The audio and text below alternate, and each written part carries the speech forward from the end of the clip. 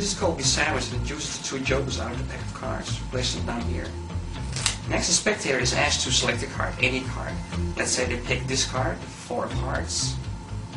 And the card is placed anywhere inside the pack, about in the middle right here. Hope you can see that. Now I can do this quickly or slowly, just whatever you prefer. Now let's do this slowly so you can see what happens. It's not me who's going to find the card. No, but the jokers are going to find your card. Watch closely. Place the jokers on top of the pack and give them a little shake.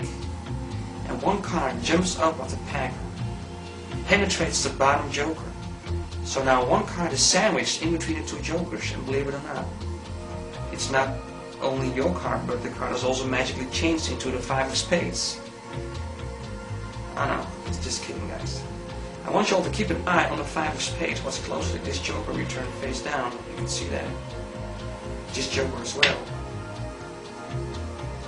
Little snap, and the 5 of spades instantly changes into the signed card.